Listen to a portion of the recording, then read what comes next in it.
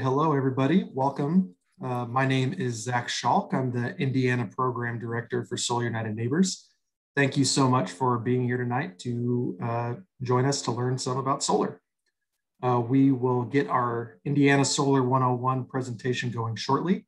I just want to leave a few minutes for folks to join. I'm seeing a bunch of folks coming in tonight and seeing some familiar names. So thanks everybody for joining.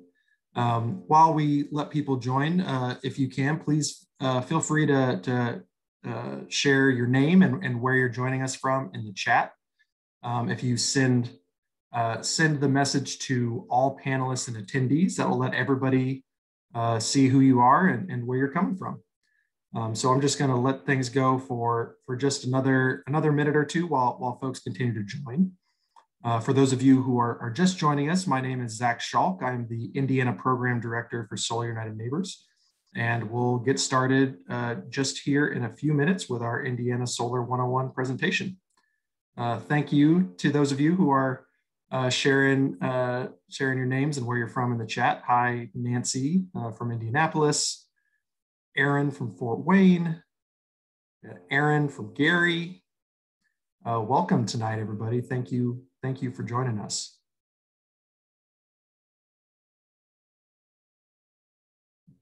All right, well, with that, I see that we're almost a couple minutes past the hour, so I'm going to go ahead and get us started. Please feel free to continue introducing yourself, sharing your name and where you're from in the chat. And just remember to send the message to all panelists and attendees. Okay, and so before we get started, I'm going to pass it over to my colleague, Corey Ramsden, for a little bit of housekeeping. Corey? Hello, everybody. I'm Corey Ramsden. I'm our VP for Go Solar Programs, filling in tonight for Jessica, who is Zach's supporter on my team, and very happy to be joining you this evening. Just want to go over a couple of housekeeping details. You can see, if you've used Zoom before, and who hasn't these days, you can, as Zach mentioned, you can always submit questions in the chat box. We'll be monitoring that as well through the evening and gathering those. We'll try to answer some along the way, but if not, we will certainly make sure that we do when Zach pauses for questions.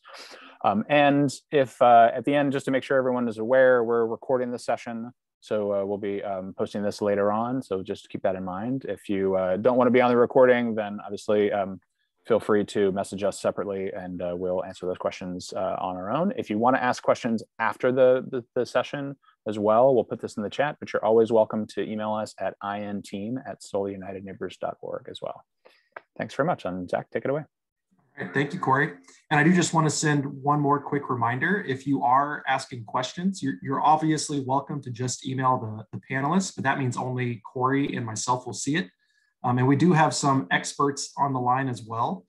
So please, if you are, and also it's good for everybody to see the questions that are being asked. It could spark a light bulb for other people. So if you can, please, in the to line of the chat, select all panelists and attendees, and that'll make sure that everybody will see the message. All right, so we can go ahead and get going. But before I get too far into the presentation, I did just want to take a moment to address racial justice and the inequities of our current energy system. So communities of color, and particularly Black communities, bear an unfair share of the costs of energy production and receive fewer benefits. Families of color are disproportionately harmed by higher utility bills and shutoffs, and not to mention the negative environmental and health impacts of our legacy electricity generation infrastructure. So on top of that, housing discrimination is a barrier to homeownership in the solar ownership, which in Indiana requires homeownership. So when Sun started as a group of economically and racially diverse neighbors in Washington, D.C., they focused on solar because it helped people pay their electric bills. It also helped them stay in their homes at a time when D.C. was quickly gentrifying and the whole country was in the middle of a financial crisis. Rooftop solar lets communities invest locally, creates good local jobs, and brings community control to the energy system within our reach. We're working towards a new energy system that everyone can participate in, and one that's fair, just, and equitable. And we're really glad that you're here tonight to be a part of that solution. So Solar United Neighbors is a national 501c3 nonprofit organization. And as I mentioned just a minute ago, we started in 2007 and really got going in 2008. We are dedicated to helping Hoosiers go solar, join together, and fight for their energy rights. And while we are a national organization, we have on-the-ground programs in 12 states, including here in Indiana, where we launched in 2019. And so tonight I'm going to be talking about our solar co-ops. Our co-ops are a model of bringing people together to help you leverage your bulk purchasing power with your neighbors and get a good deal going solar. So we are going to be focusing specifically on the 2 co-ops that we have open right now for new members in and around the Indianapolis area and also in Northwest Indiana. That group is focusing on Lake, LaPorte, and Porter counties. So we'll have direct links where you can sign up to join those groups here later in the evening. Oh, and it looks like Corey is sharing those right now in the chat.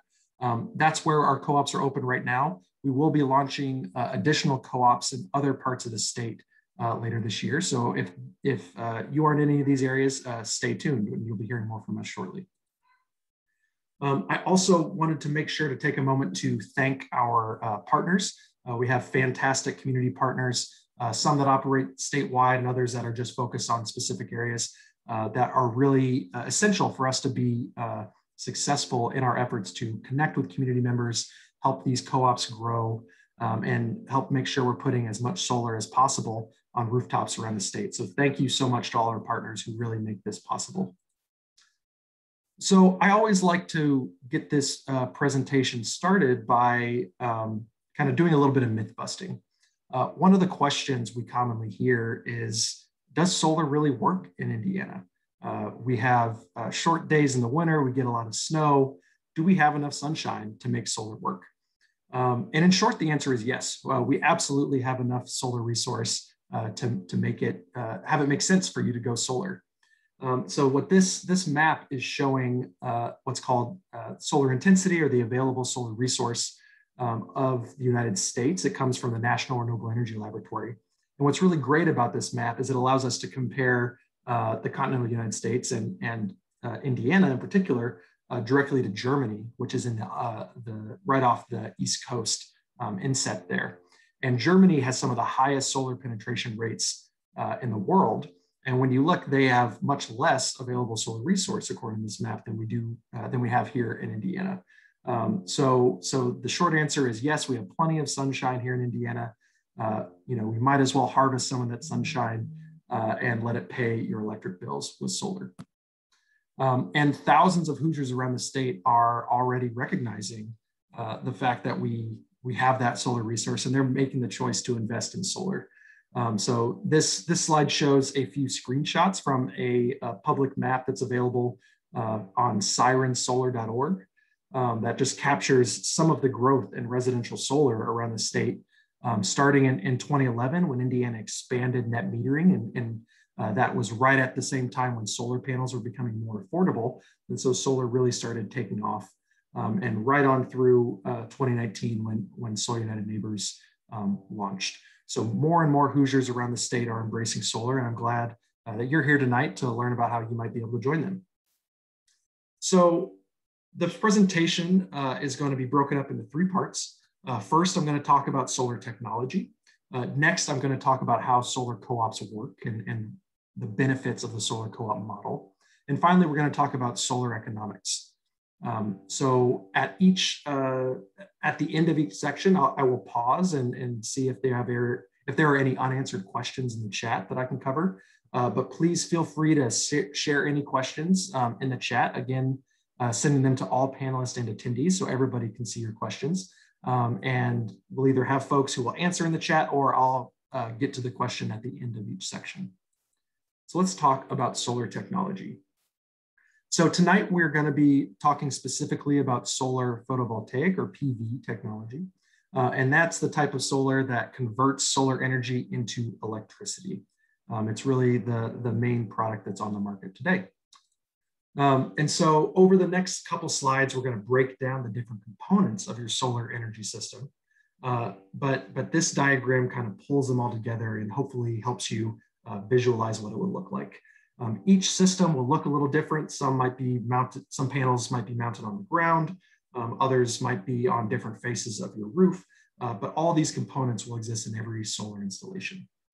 So first you have the solar array. That's the panels on the roof, the part of the system that's going to capture that solar energy and turn it into direct current or DC electricity.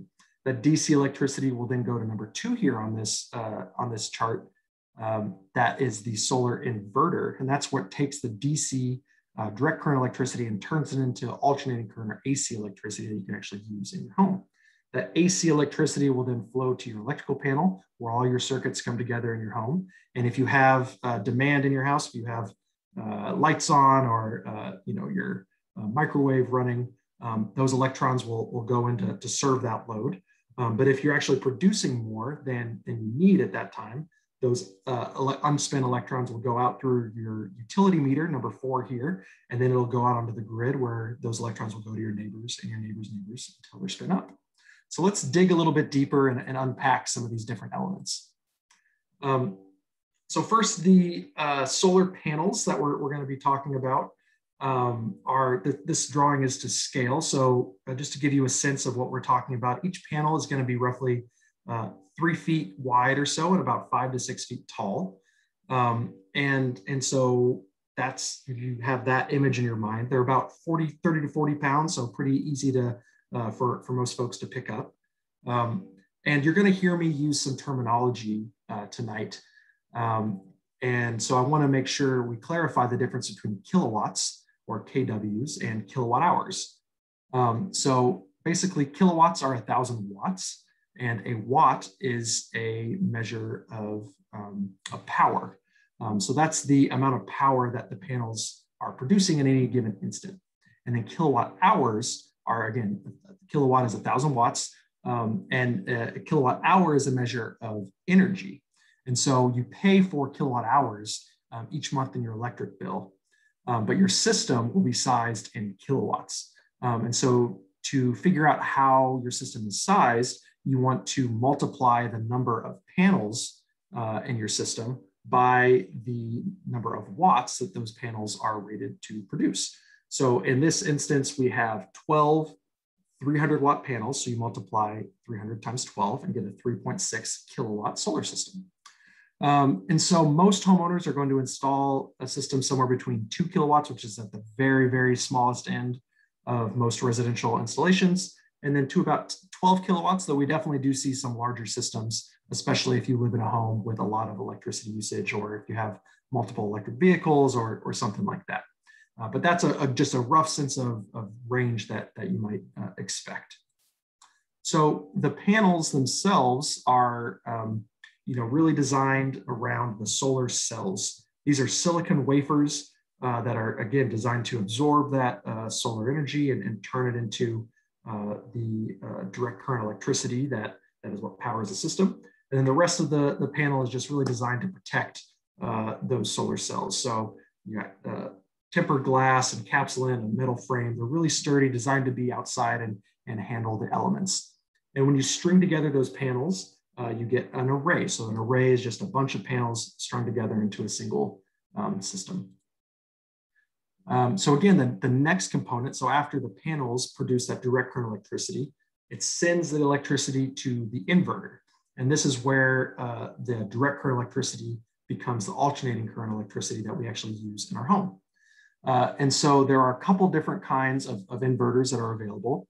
And before I go in too deep, it's important to note that you don't have to have a preference of the different type of inverters. One of the benefits of working with the co-op is that you'll know exactly what options are available from the installer as a co-op member. And the installer will produce a custom system for you based on your individual needs. And they should be able to recommend the right inverter option that fits what you need.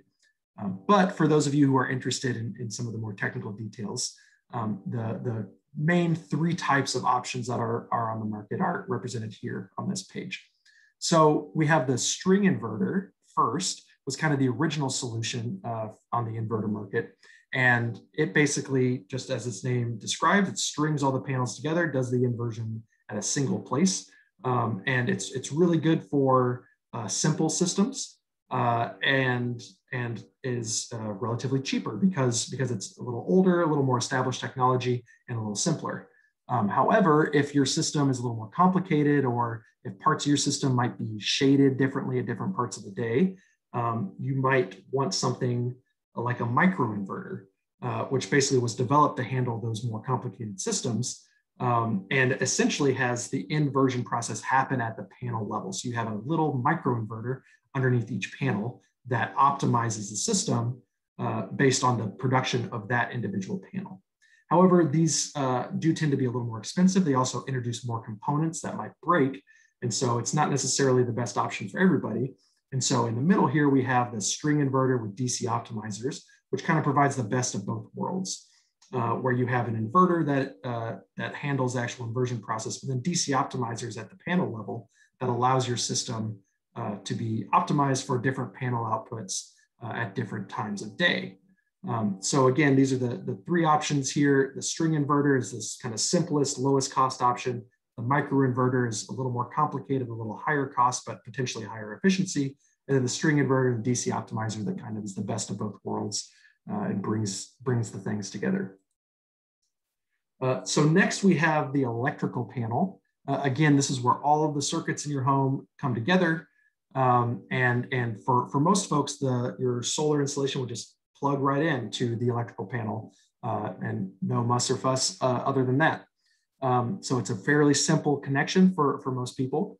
However, in some homes, especially older homes or homes that for whatever reason have a full electrical box, you might need a panel or a more complicated electrical system upgrade. And that is something, again, that is a benefit of working with the co-op.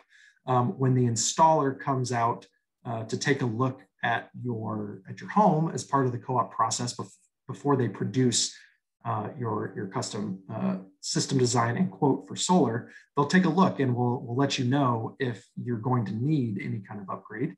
And as a co-op member, you'll have already received information about what, if you do need a panel upgrade or a broader electrical system upgrade, exactly what that should cost. So there shouldn't be any surprises, at the 11th hour. You should know what to expect up front, and the installer will communicate everything clearly to you. But again, for most folks, there isn't a system upgrade required. So the panels will obviously, if you're doing a roof-mounted system, will need to connect to your home. So that's where the racking comes in.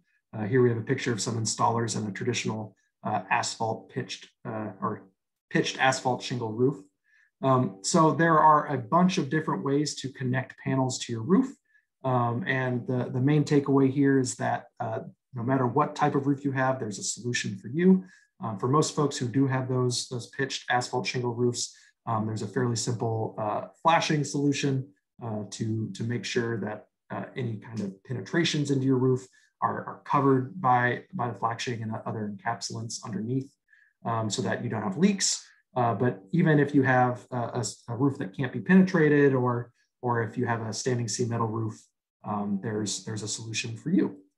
So for instance, here's a standing seam metal roof, which can actually be a fairly easy installation because they can just clip directly onto the standing seams if that's available for you. And we do also work with ground mounted systems through the co-op. So if you happen to have space that might be better for solar for whatever reason, you can absolutely do a ground mounted system.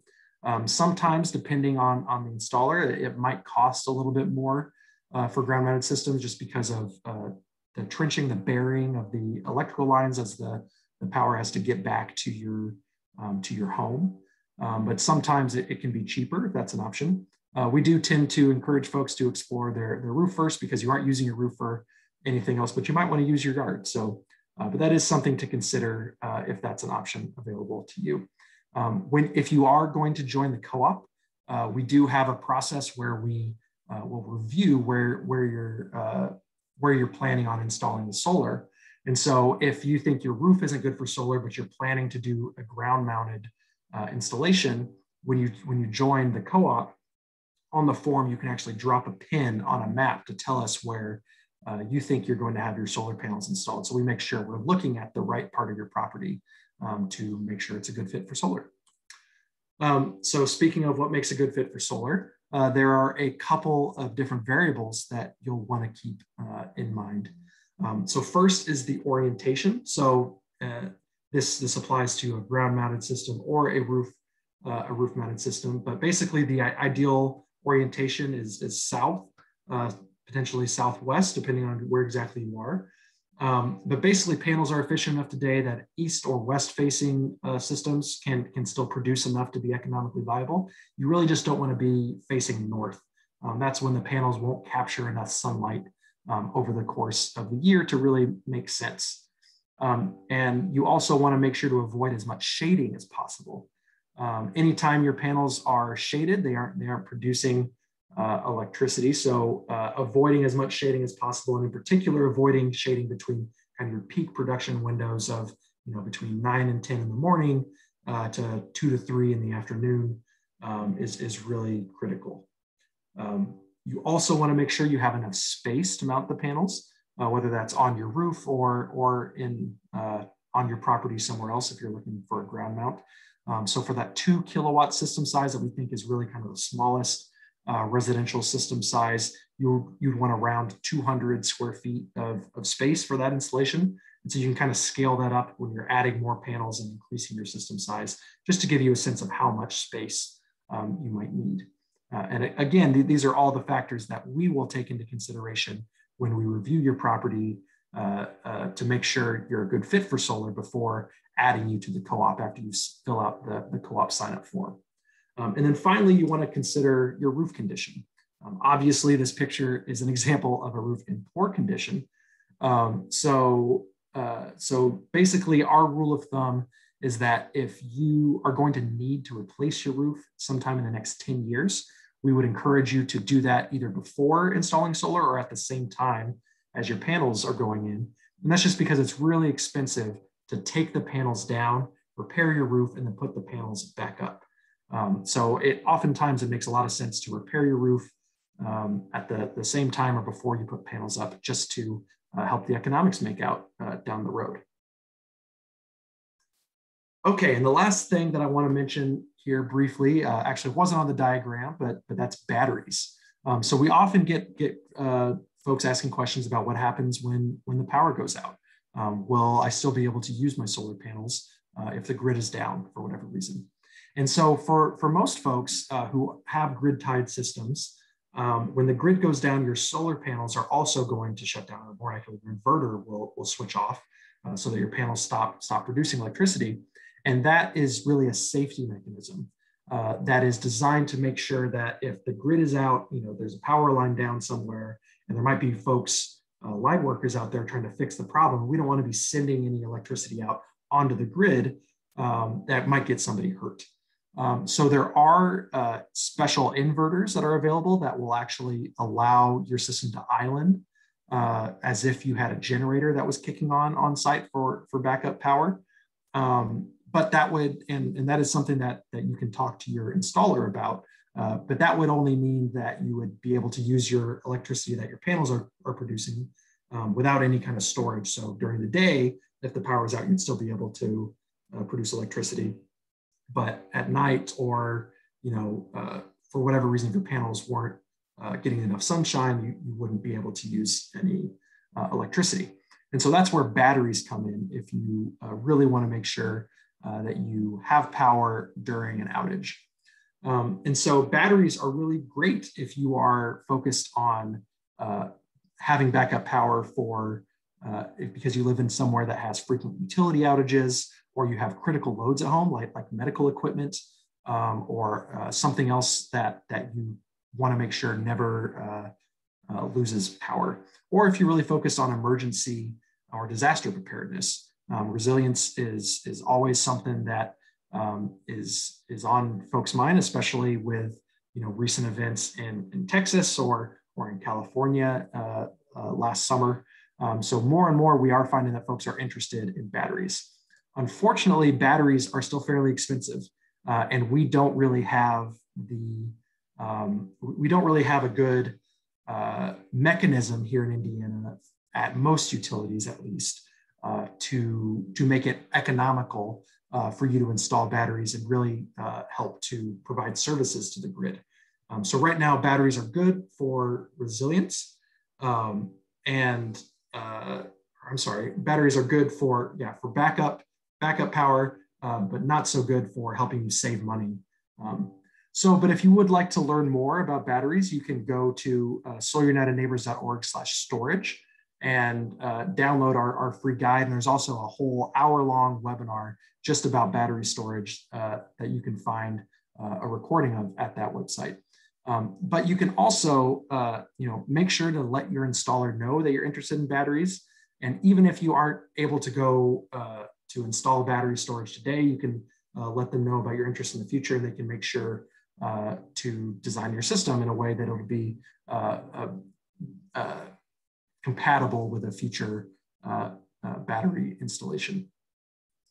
Okay, so that kind of wraps up this run through of the different components of your solar energy system. But just as a refresher, we talked about the solar panels that are absorbing the solar energy, turning it into direct current electricity. That DC electricity then goes to the inverter, where it becomes AC or alternating current electricity, which then goes to your electrical panel, where it'll either flow to appliances in your home or flow out to the utility meter, and then out through the meter onto the electric grid, where it'll go to your neighbors and your neighbors' neighbors before it's all spin up. So that brings us to the next point here, which is net metering. What happens to that electricity that you send back to the grid? And do you get to benefit from it? So net metering is essentially what allows for the flow of electricity to and from customers. And so right now in Indiana, you get a credit, a kilowatt hour credit that is equal to a kilowatt hour that you purchase from the electric grid. So it's a one-to-one swap. And for at the end of the month, you'll look at your electricity that you used minus the electricity that you produced. And whatever is left over is your monthly electric bill, at least the volumetric side of your electric bill. So that means if you produce more than you use in a given month, you actually end up with credits. And I think visually is kind of a good way to express this. And this slide helps you see the solar offset that net metering creates. Excuse me. So what we're looking at here on the left is daily solar production from kind of an average residential solar customer. And on the right, we're seeing monthly solar production over the course of the year. And so the orange in both different charts is your solar production. So obviously it follows the sun. That means production is maximized during the middle of the day when the sun is out. And then over the course of the year, when the days are longer and sunnier in the summer months, you're maximizing your production. And so this assumes a system that's designed to cover 100% of the owner's annual electric costs. And so basically what happens is that over those summer months where you're actually producing more than you use, you're building up credits. And here in Indiana, those credits roll over roll over without end. So you get to continue to benefit from those credits until you spend them up. And so basically you'll produce more credits than you use in the summer, and then you can spend them down in the winter months, the shoulder parts of the graph here, when you aren't producing as much as you're using. So that just gives you a sense of how net metering helps you create a solar offset and benefit from the electricity you're producing over the course of the year, even if you're producing more in some months than you're actually using. And so this is how most folks are able to kind of use the electric grid as a battery themselves and still benefit from all the solar energy that they're producing. So here in Indiana, we do have a little bit of a complication with net metering that comes from some unfortunate solar policies that were passed at the state level in 2017. So in Indiana's investor-owned utilities, so that's IPL, or I guess now AES Indiana, Duke Energy, NIPSCO, I&M, and Vectren or Centerpoint down in Southwest Indiana. Net metering will be offered for systems that are installed by July 1, 2022 in most utilities, and they'll receive net metering until 2032, so for at least 10 years. Net metering might end sooner in at least Vectren's territory. They have filed to end their net metering for new solar customers sooner, but most of the other utilities, we are expecting them to offer net metering until July 1, 2022 for residential customers. So systems installed after that deadline will not receive net metering. So after net metering goes away, instead of getting that full one-to-one net metering retail credit, homeowners will be credited at a lower price, typically around a third of the cost of the retail rate, plus 25%. But as I mentioned, that rate is still in the process of being set at each of the different utilities. So we will see over the course of the coming months what the post net metering excess distributed generation rate, as it's called, ends up looking like. And just to be clear, that rate will only be applied for any of the excess generation, or depending on the netting interval, what you use above and beyond over the given course of time, like above and beyond what you use in a particular month, for instance. If it's below, the usage of the month, you're still self-consuming that on the bill. So we'll look more at this shortly when we get to our economic projection chart. So you can see exactly how that will impact over the lifetime of a solar installation that was completed this year. So the last thing I'll say on this slide is that the reason net metering is scheduled to start going away in 2022 is because of SEA 309, a law that was passed in 2017. And that law was pushed at the State House by Indiana's electric utilities. And they were able to successfully push for this bill because they had more power than solar advocates had in 2017. And so this is just my call for folks like you who are on the line, who care about solar, who want to see pro-solar policies in the state, to please join the solar movement and help us advocate for strong solar policies like extending net metering and making sure that more Hoosiers can benefit from this foundational economic component to investing in rooftop solar. I have a link that you can use.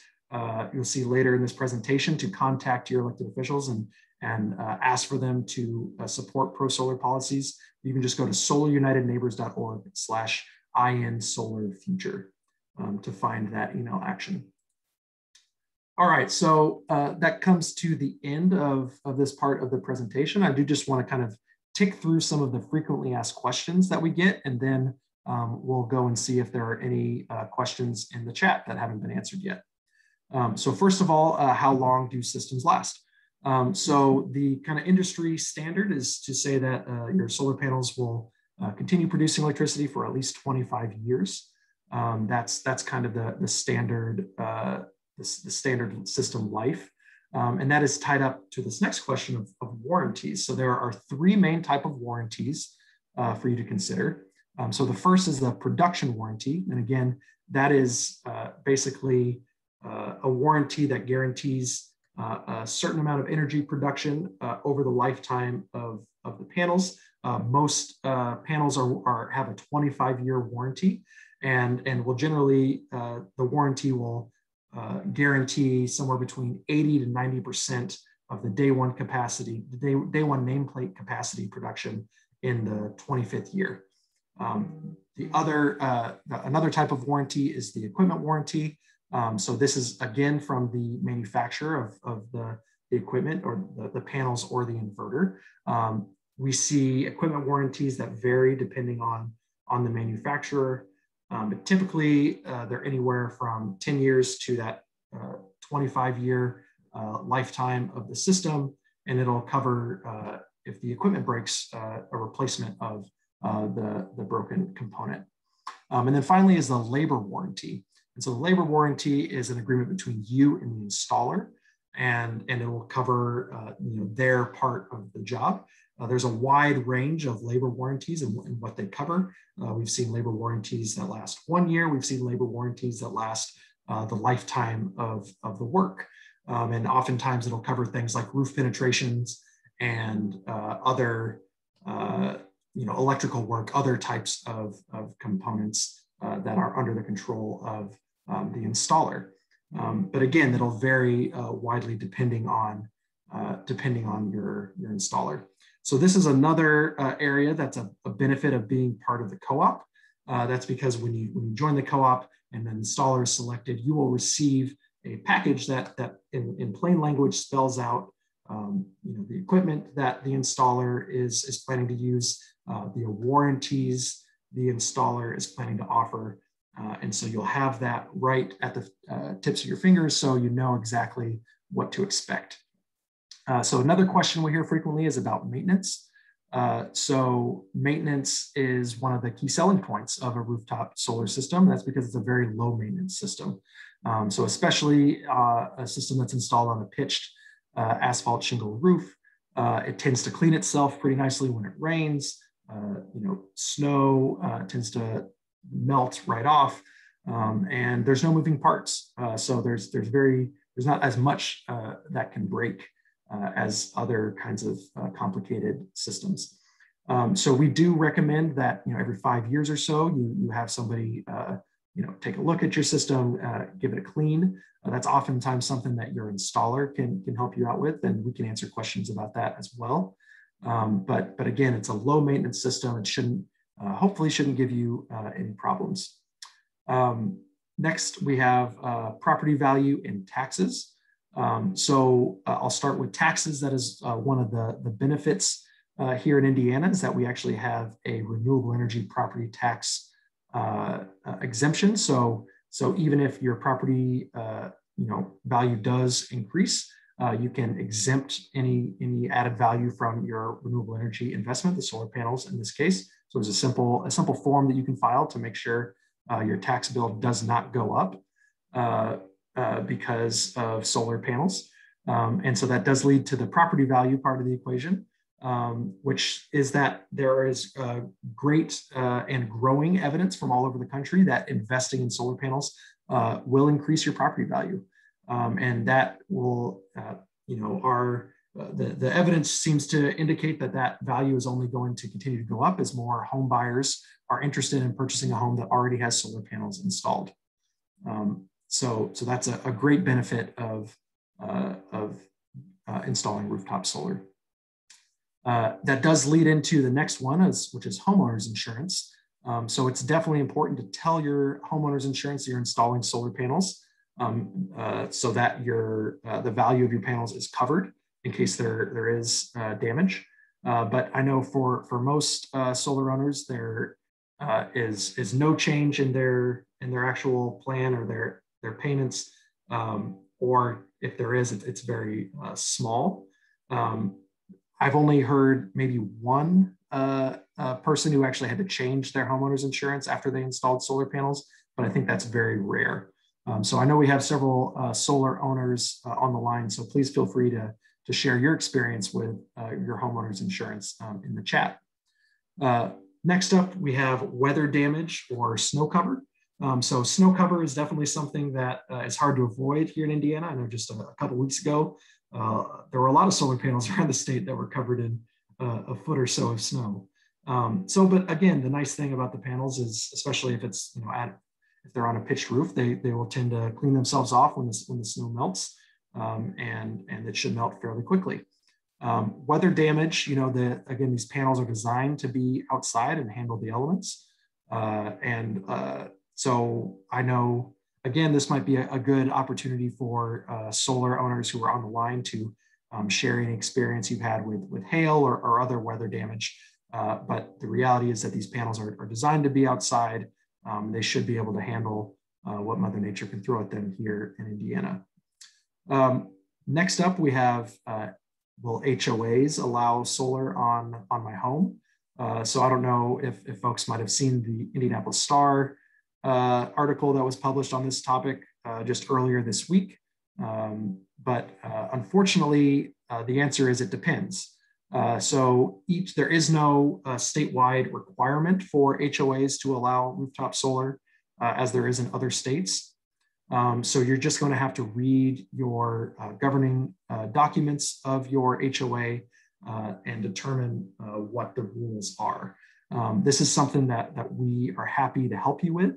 And so if you have any questions or concerns about your HOA, please feel free to reach out, and we're happy to talk through your options and potentially help you communicate with your HOA board and try to, if there are HOA restrictions, try to help you get that changed.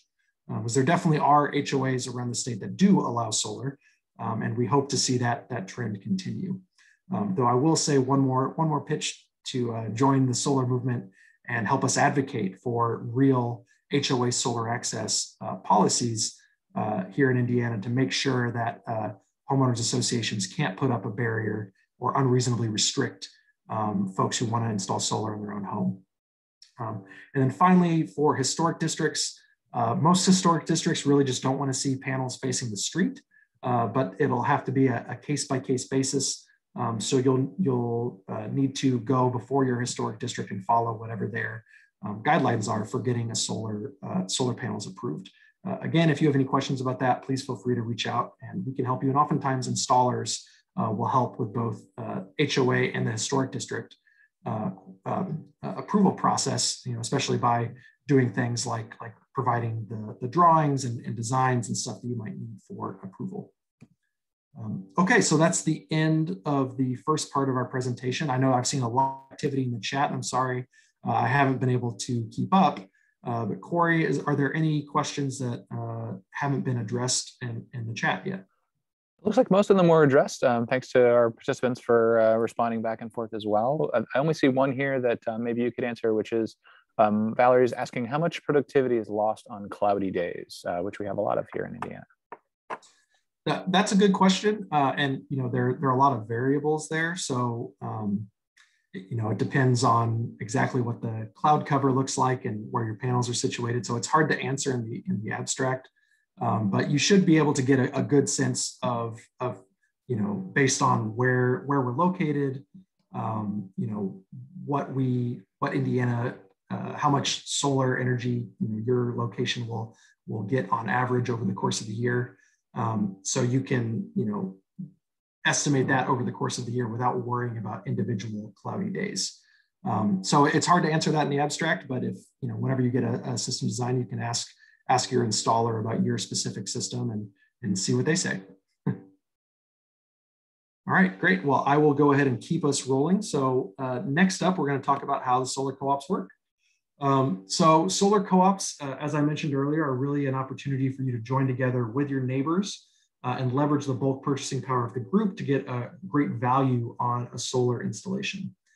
In addition to the value of working with the group, you get support and help through the whole process, both from Solar United neighbors and in our kind of capacity as consumer advocates and providing technical support, but also from other group members. So you're not just kind of out there in the wilderness of the solar market by yourself.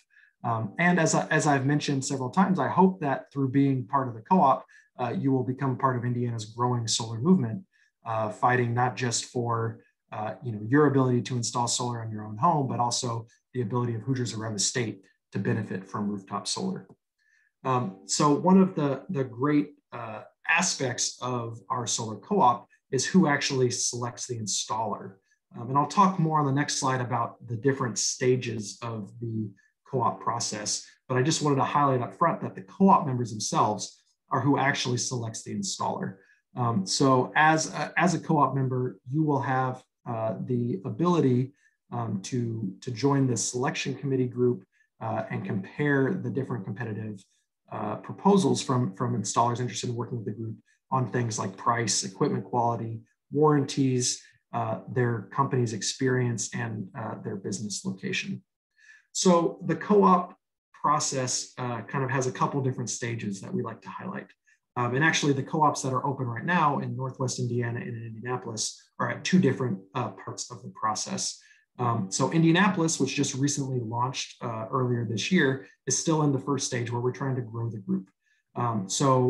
We host events like this. We help folks learn about solar, and we hope as many people as possible sign up on the co-op website, which Corey shared earlier, and we'll share again later in the presentation.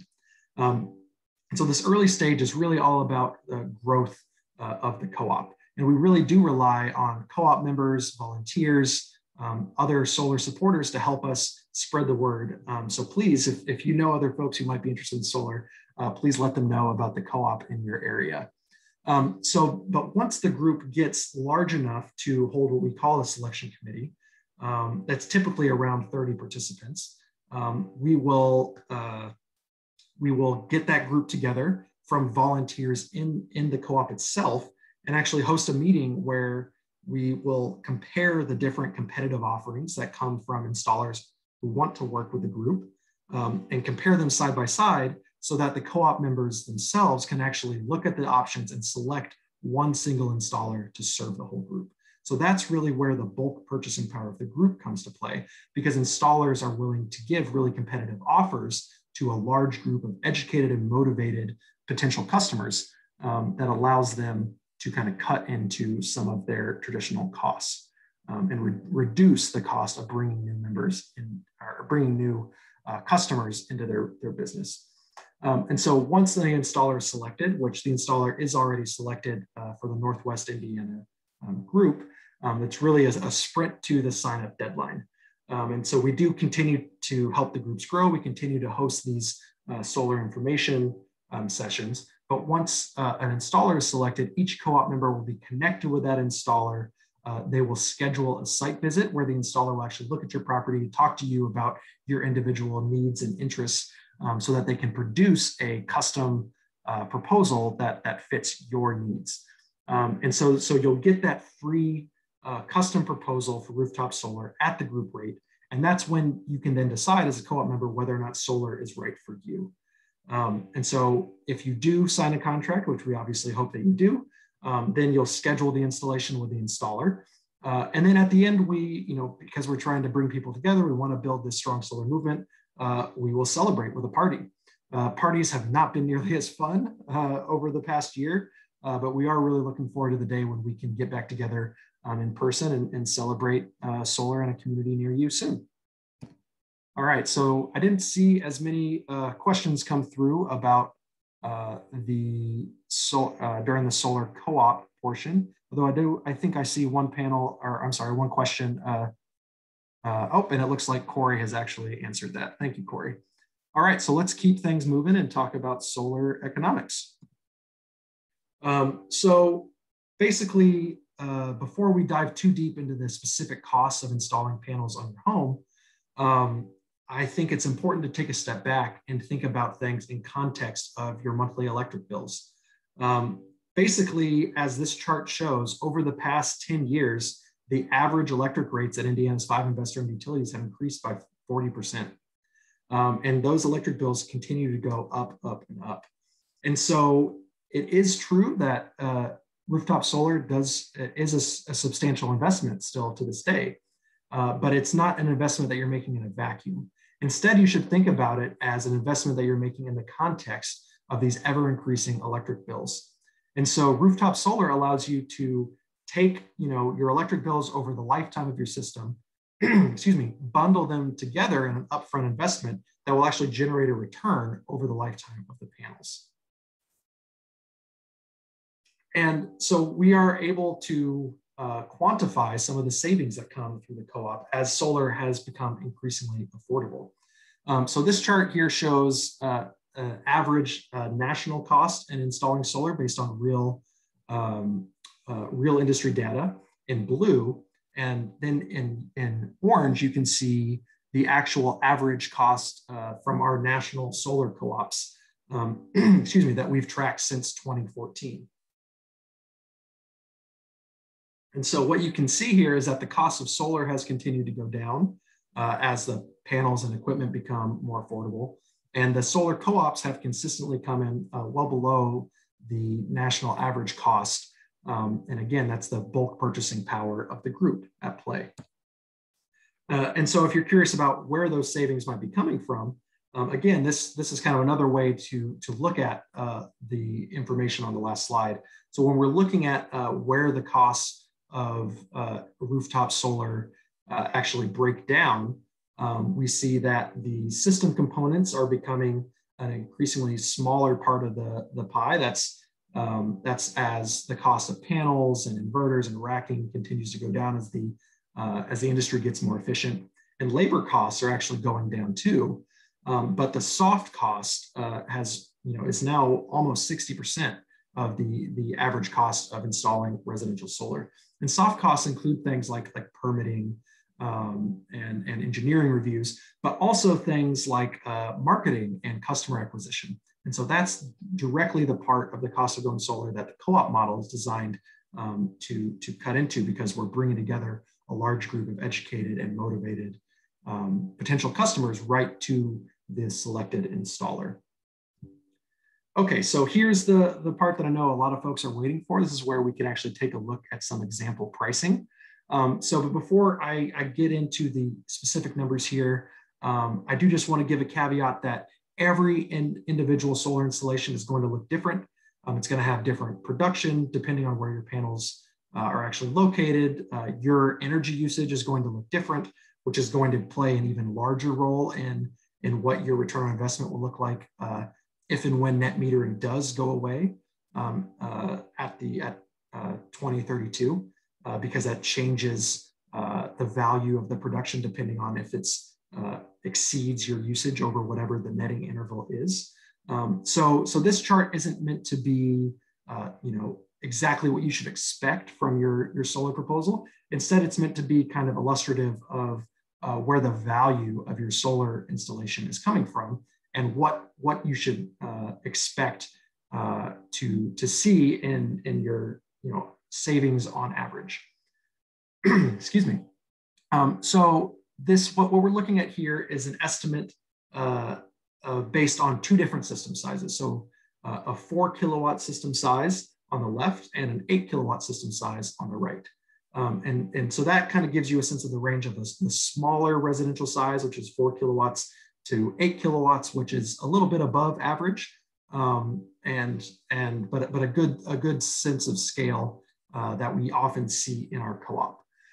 So again, you multiply the system size by the price per watt to get your top line price. So you take the 4 kilowatt system size by our average $2.56 per watt estimated solar price. So you multiply that $2.56 by 4,000 or by 8,000, and that's how we get the top line price of a little over $10,000 or about $20,500.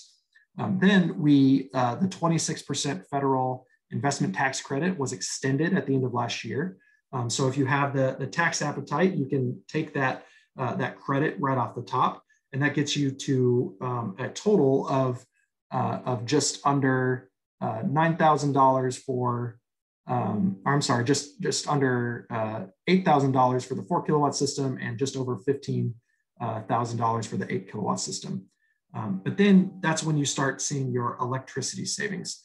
And so in this estimate, which we compiled, an estimated electricity savings of about a little over $600 or $1,200 per year, and then that accumulates over the lifetime of the system.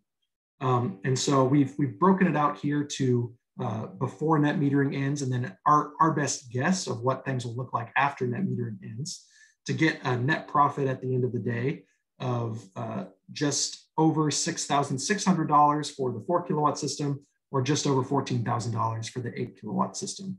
So again, this is going to look different depending on your specific panels, your specific system, also your utility and the electric rates at your utility.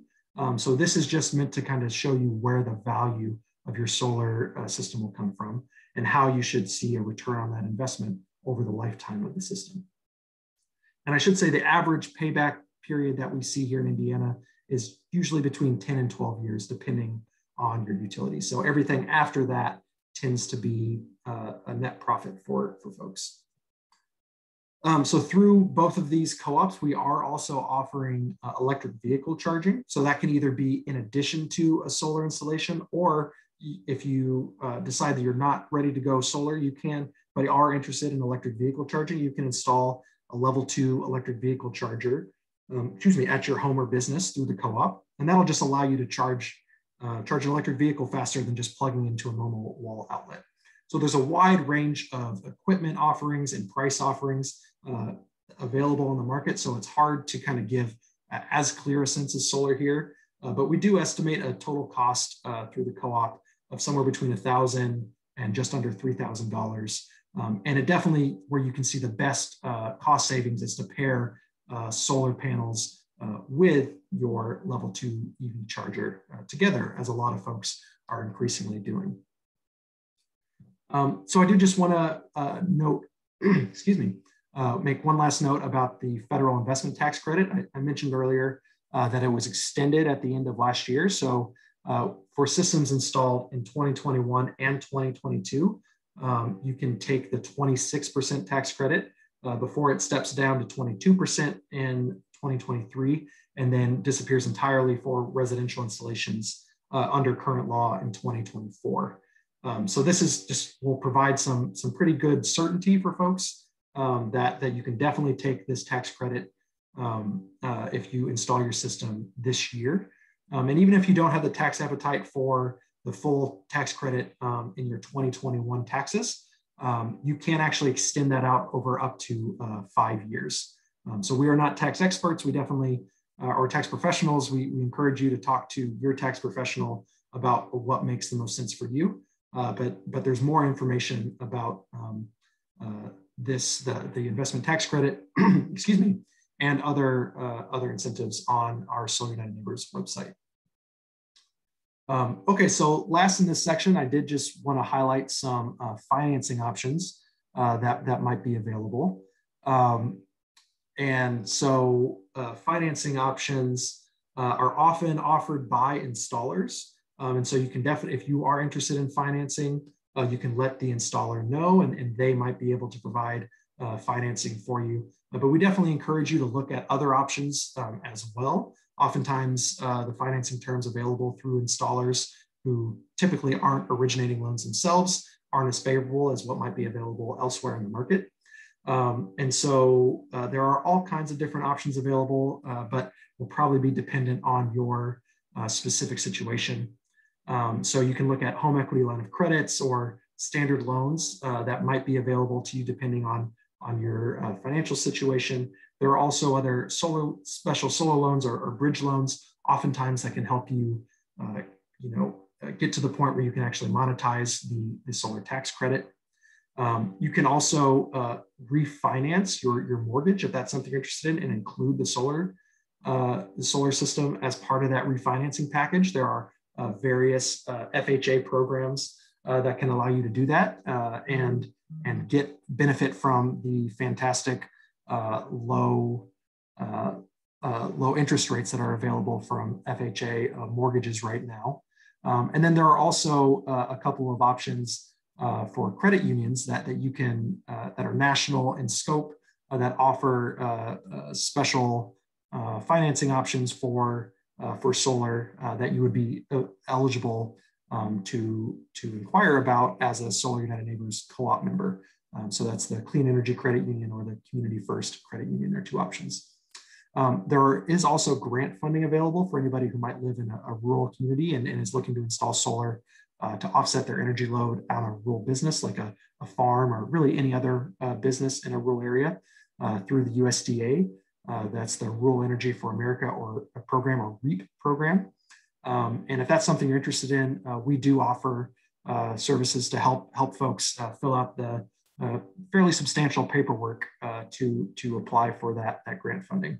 So as I think I saw Corey shared in the chat, we do have a webpage, solarunitedneighbors.org/financing, where you can learn more about all of these different options. Okay, and so before I go on to what's next, I think I see a question from Nancy about the difference between level 2 and level 1 vehicle chargers. So Nancy, a level 1 charger is really just plugging it into a regular wall outlet. And it often takes a really long time to charge that way. And so basically going from level 1 to level 2 allows you to charge faster. Exactly how much faster and how quickly you can charge your vehicle with a level 1 or a level 2 charger really depends on the vehicle and for a level 2 charger, the specific charger that you have.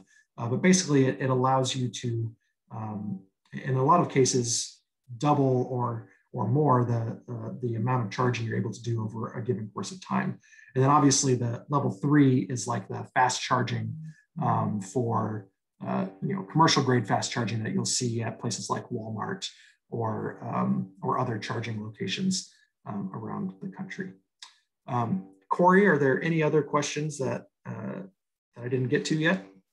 Yeah, a couple more here. We have one question from Laura asking about what about solar for church buildings?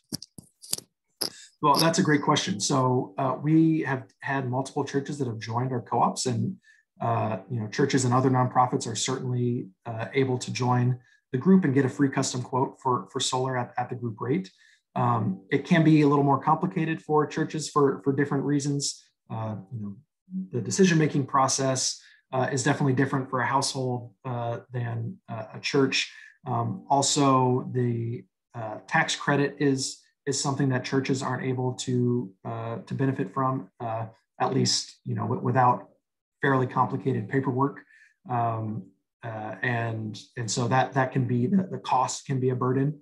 But actually, I was just on a call earlier today with a group that is planning on doing a webinar just for churches who are interested in going solar later in April. So if you are at a congregation that you think is interested in going solar, I would definitely encourage them to sign up for the co-op and get a quote through the group, and then stay tuned for more information specific to churches who are looking to go solar.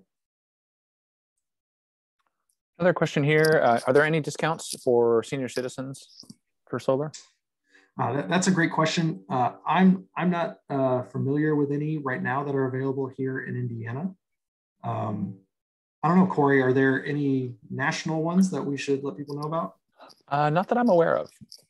Yeah, that's a great question. I would love to see a program like that, and maybe that's something we can try to advocate for here in Indiana.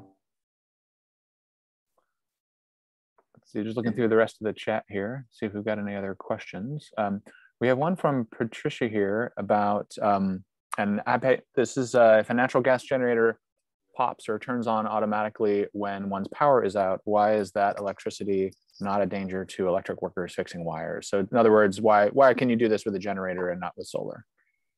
Yeah, so that's a great question. And basically you can do that with solar, but it requires a special inverter that's designed to handle the system the same way that a generator is handled. So that basically allows you to island from the grid, and then you're able to use the power that's being produced by your solar panels.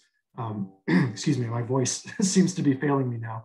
But basically that option is available. It is more expensive, and there aren't as many options available for that on the market. So that's often, folks who are interested in that kind of backup power will look at batteries instead of just a special inverter that allows you to island. And Corey, I can give Zach a little break here for his voice and just add to that because the power from solar arrays is variable based on the power of the sun at any given time, you need, except in the case of that he just described, which is called a secure power supply. One particular inverter manufacturer called SMA makes it, and they can do a small amount of load, but it's just for one outlet that's designated. If you want to run several circuits on your home or even the entire home, what you need to do is add batteries so that the power can be smoothed out and matched to the loads in the house, because you're using electricity, that usage goes up and down all the time, and the solar usage goes up and down all the time. And in order for that to work, they actually have to be matched, which is what the grid does. So absent the grid, the batteries have to fill in that situation. Your generator is doing that, and that's one of the reasons why when the power goes out, the generator cuts off the grid, and then you run your house on the generator, but the solar needs the batteries to be able to do that same function. So very long way of saying you can do it, but you're going to need to add additional equipment. Thank you, Corey. I'll see if I can power through to the end here. Let's see, I see one other question asking if there is a Solar United Neighbors in Michigan. Unfortunately, we do not have an on-the-ground program in Michigan, but we do offer services and support nationally. So if you are interested in getting our help, comparing solar options in Michigan, we do have a form on our website that you can fill out, and we'll have one of our solar professionals get back to you soon. But that is just one-on-one support right now. I'm sure we would love to have a Michigan program, and I know there are definitely great groups in Michigan doing similar important work. Unfortunately, I don't know enough to name drop any. So, but thank you for your interest. And I see another question asking about help for low-income homes. So that is a fantastic question. So actually last year we had some special grant funding that allowed us to do 10 grant-funded low-income solar installations around Indianapolis. Right now, we don't have any additional funding to do that, but we are definitely exploring our options and are very interested in continuing that work to make sure that the solar market is more inclusive and that more folks can benefit no matter what their income is. So thank you for that question. I hope that we will have more answers for questions like that soon. All right, so I'm not seeing any other questions. So, but if you do have other questions, please feel free to share them in the chat. I'm going to go ahead and keep us going here. So what's next? Well, hopefully I've convinced you tonight to join one of our open co-ops. Again, we have the Northwest Indiana Co-op operating in and around Lake, LaPorte, and Porter counties. Excuse me. And you can join that group by going to solarunitedneighbors.org/NWI. We also have the Indianapolis Co-op, which is available for folks in and around Indianapolis. And you can go to solarunitedneighbors.org, either /Indianapolis or /Indy2021, which just happened to fit better on my slide. Both URLs will get you to the same page. At both pages, there's a bunch more information about the co-op, including a recording of an earlier version of this presentation. But there's a bright orange button at the top that says join the co-op. Click that button, fill out the form. We'll do a remote roof assessment, and we'll let you know whether or not we think your roof is a good fit for solar. And then last but not least, please do tell your friends, family, neighbors, coworkers, anybody else who you think might be interested in solar. We really rely on the support of co-op members, other solar supporters in the area to help us connect with folks who might be interested and to really help the co-op grow. Our goal here through the co-op is to help as many folks around the state as possible put solar on their roofs. And the last thing I will say, which I mentioned throughout the presentation, that we are working hard to build Indiana's solar movement, and that will really rely on solar advocates like you. So we hope that you'll join the solar movement. Again, you can go to solarunitedneighbors.org/INSolarFuture and find an easy form that will help you contact your legislators in the Indiana General Assembly and tell them that you support pro-solar policies and net metering here in the state. But basically by signing up to stay in touch with Solar United Neighbors, we'll let you know about all kinds of opportunities that are available for you to take action. And that is everything that I have. Thank you all so much for joining us tonight. I really appreciate you making the time. I hope you'll join the co-op, but if not, I hope you learned a little bit, and I hope you will continue to advocate for solar in your community. If there are any other questions, I'm happy to stay on the line to answer as much as I can. So I'll go ahead and leave the chat open for a little bit if anybody has any other questions. But if not, I want to say thank you, everybody. Have a good evening, and I'll see you all soon.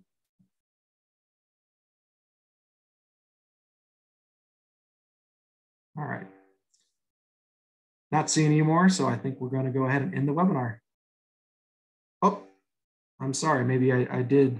Okay, so I'm seeing a question. What did I say about a remote rooftop assessment?